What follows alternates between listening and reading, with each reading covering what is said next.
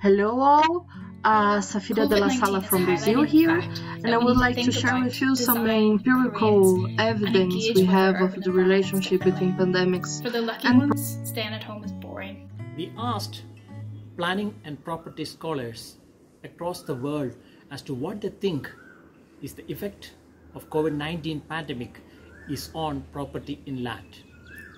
This movie presents the views from a range of cities. COVID-19 is highlighting the fact that we need to think about, design, create, and engage with our urban environments differently. You got to love yourself. Think for a minute what it means to receive the order to stay at home when you're a homeless person, a sidewalk dweller, or any of the 1 billion slum dwellers who, according to the UN, live in neighborhoods where homes and streets are overcrowded, open spaces are inexistent, and services deficient. The pandemic has reminded us of the geography of social life. Close physical proximity, the basis of social, cultural and economic life, has now become a space of risk and fear. Our very safety now depends, at least in part, on our spatiality. Apparently this pandemic is inviting us to revisit the notion of individual that came up during the Enlightenment. The COVID-19 pandemic emphasizes the ambiguity of property. Lucky who owns land in times of pandemics. The question that I'd like to ask today is, how should property be viewed in a time of a global pandemic? What is the relationship between pandemics and property? Everything. The acute crisis of pandemic that we're experiencing today is just a prelude to the more chronic and possibly more devastating crises we'll experience in the foreseeable future. We stay at home right now, and home is defined by the boundaries of the property, by the boundaries of land. So you want in pandemics to own a big piece of land in some urban sprawl or rural area, because property in land means freedom in times of quarantine.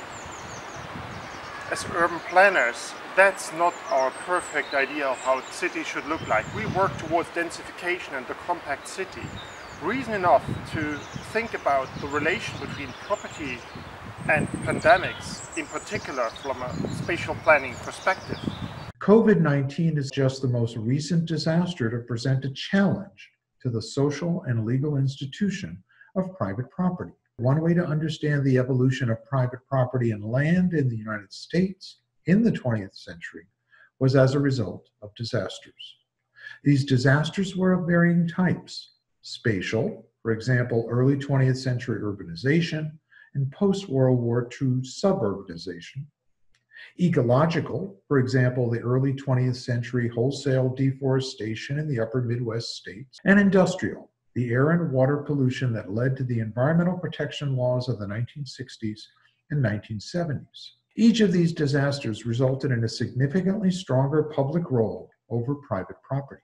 Close physical proximity, the basis of social, cultural and economic life, has now become a space of risk and fear. Our very safety now depends, at least in part, on our spatiality. So biophysically, we may be all in this together, but precarious property relations means that we're differently vulnerable. Private and common property always have been ambiguous. The virus emphasizes this ambiguity, however, and makes visible the need for property reform. The shared use of public spaces, public transport, public markets, and above all, the shared use of ambient air has spread the new coronavirus to almost every corner of the world. Is this perhaps the latest version of the tragedy of the commons? Nevertheless, the commons are vital for mitigating the dire consequences of COVID-19. The public use of urban parks for exercising or relaxing, as long as everybody practices physical distancing, helps everybody to stay healthy and sane. This pandemic has made me realize that property is only a whole with the people in these places and spaces, and this is so fragile. The people And so these relationships can disappear so quickly with a pandemic. And then there is the physical void. For the lucky ones, staying at home is boring, it's restrictive.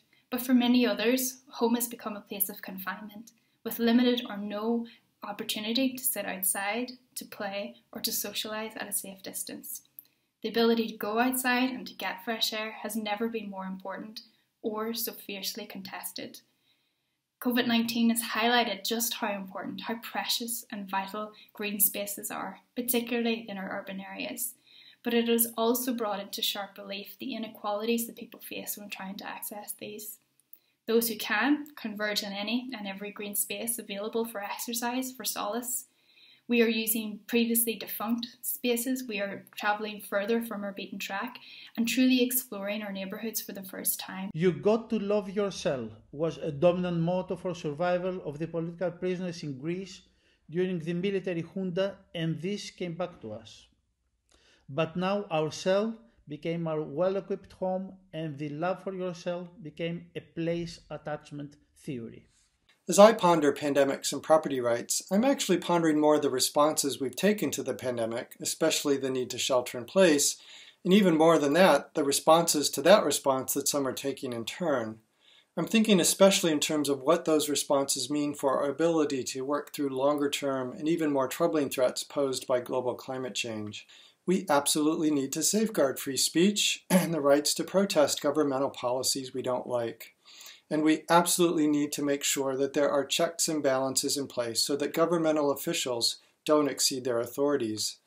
But the thing that has me troubled is the increasingly strident rhetoric used in protest, one that's framed in terms of American values, especially constitutional values. About 40% of the housing units in São Paulo or Rio, like the large centers, rely on rent, not even to mention business, offices, shopping centers, and so on. And it's interesting to see that there are two movements.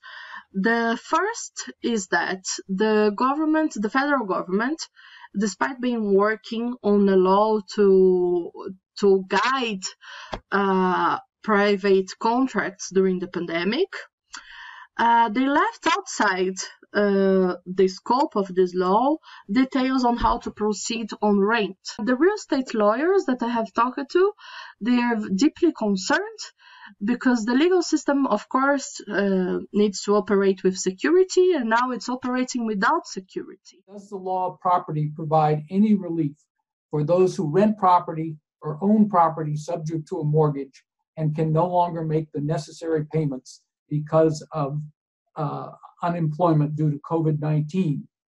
In general, the law of property places the risk of loss of possession or ownership due to financial hardship squarely on tenants and mortgagors.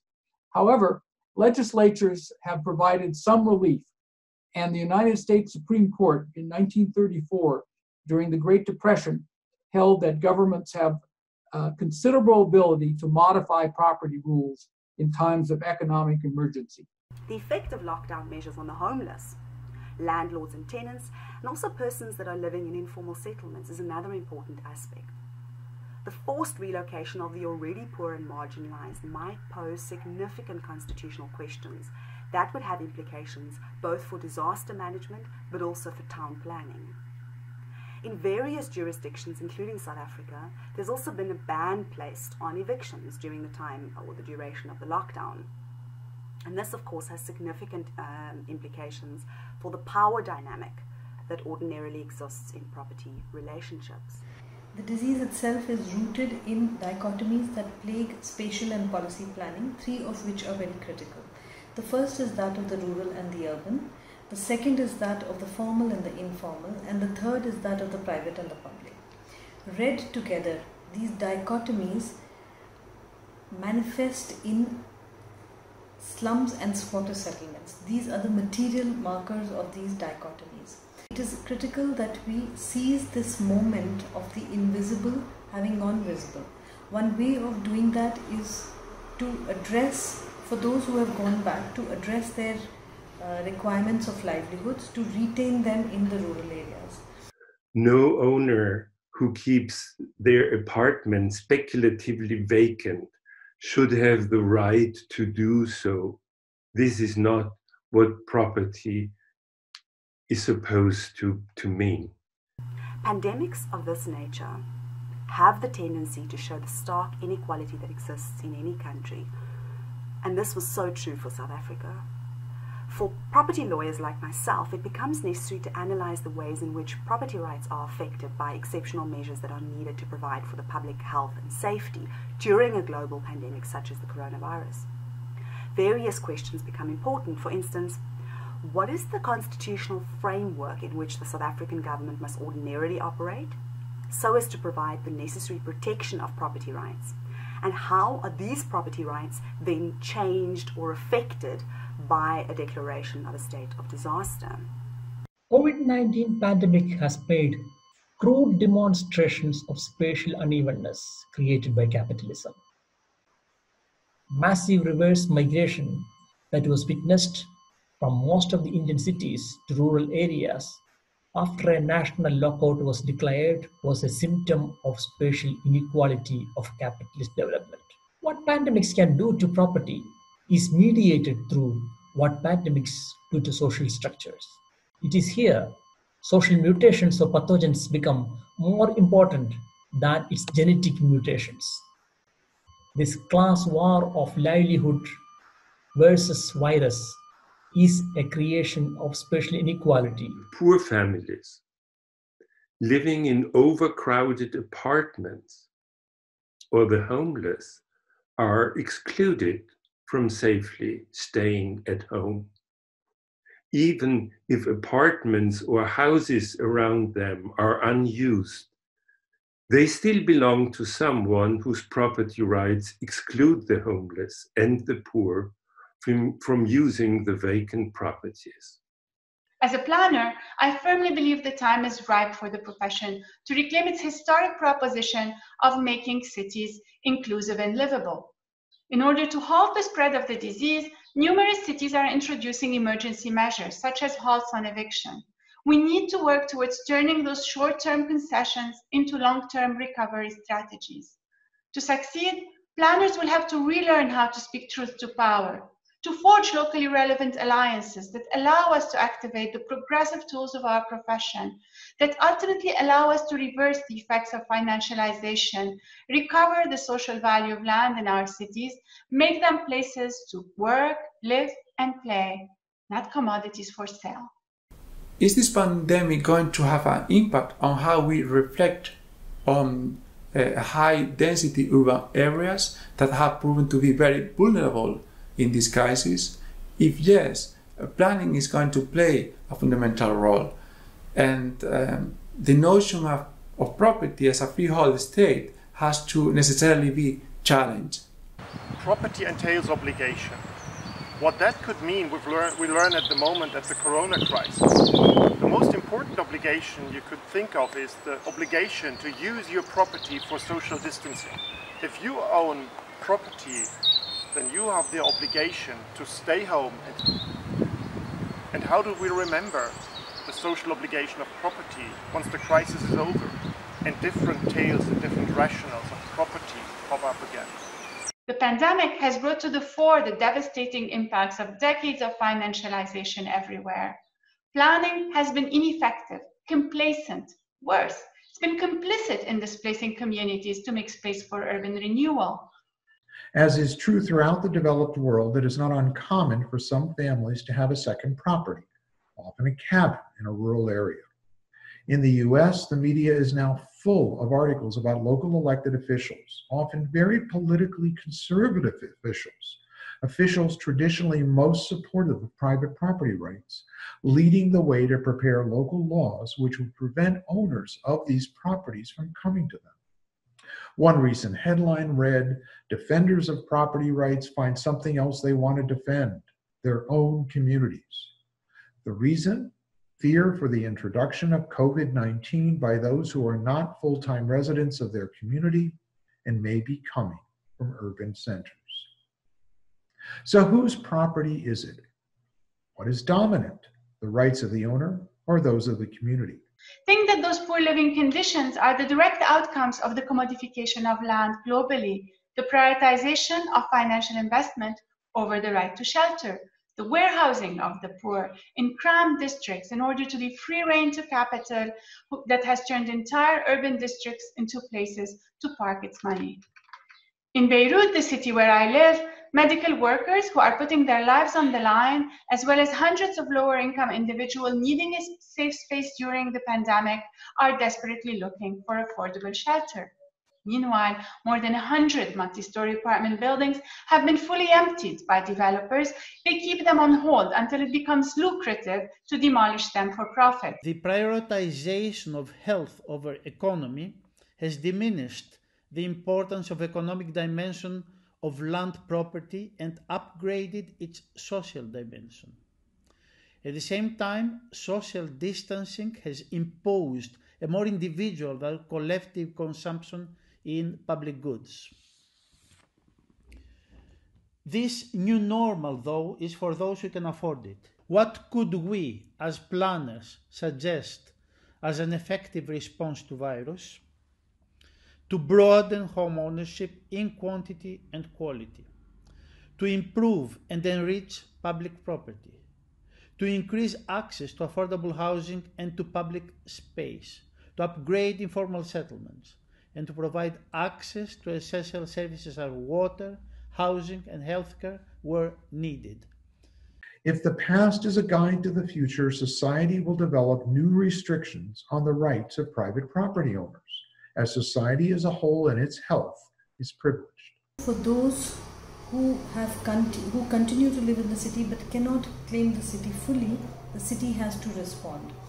One way of responding to this crisis is by creating what I would say is transitional property. This pandemic should reawaken interest in green spaces. They are more than just passive spaces for amenity and leisure. They have always offered us a broader range of benefits for our health and well-being, as places of natural habitats and biodiversity, as flood retention areas, as areas of free, public, open space in increasingly privatised cities. They are not simply a nice thing to have. Property is not an individual right, but a social function. And we need property reform emphasizing property as a social function, and property reform must be based on social responsibility and the notion of humanity as interdependence.